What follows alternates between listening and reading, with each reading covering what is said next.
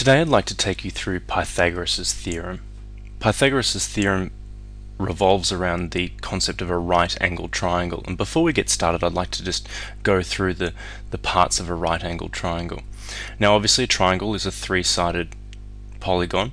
This side over here, the long side, is called the hypotenuse, and the reason you know that's the hypotenuse is because in a right-angled triangle the hypotenuse is opposite the right angle which is down here. Now, if this side here, where the arrow is pointing, is the hypotenuse, I can label that H. This side over here is called A, and this side down here is called B. Now, A and B are the legs of the right-angled triangle, and for the use of Pythagoras' theorem, rather than calling the hypotenuse H, I'm going to call it C. So C is the hypotenuse, A and B are the legs of a right-angled triangle.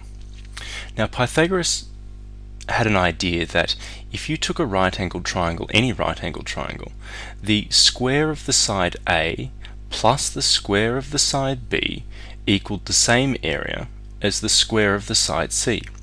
Written another way, A squared plus B squared equals C squared. This is Pythagoras' theorem. To demonstrate Pythagoras' theorem, I'd like to take you through two examples. This example down here, I'm going to say that this side over here is 5 and this side down here is 12. I'd like to know what is the length of this side here, C. Now using Pythagoras' theorem of A squared plus B squared equals C squared, I'm going to plug in the values and solve for C. 5 squared plus 12 squared equals C squared. 5 squared is equal to 25 and 12 squared is equal to 144. 25 plus 144 equals 169, so 169 is equal to C squared. Now this is where it can get a little bit tricky.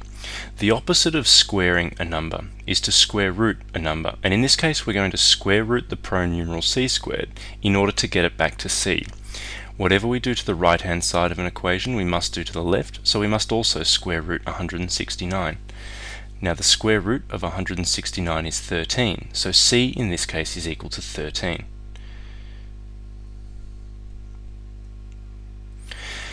In this example over here on the right hand side, we've got a triangle. It looks like a right-angled triangle, but we can't be sure. We can use Pythagoras' theorem, however, to tell that if it is. Imagine this side here was 10, this side down the bottom was 24, and the hypotenuse of this triangle had a length of 26. We could use Pythagoras' theorem to see whether this is a right-angled triangle. If Pythagoras' theorem is correct, this will be a right-angled triangle if the square of 26 is equal to the square of 10 plus the square of 24. Let's have a look. 10 squared plus 24 squared is equal to 100 plus 576.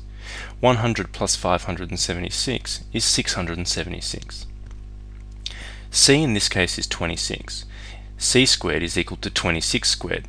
26 squared is also equal to 676. Because these numbers are equal, we know that 26 squared is equal to 10 squared plus 24 squared. Therefore we can label this triangle as a right-angled triangle.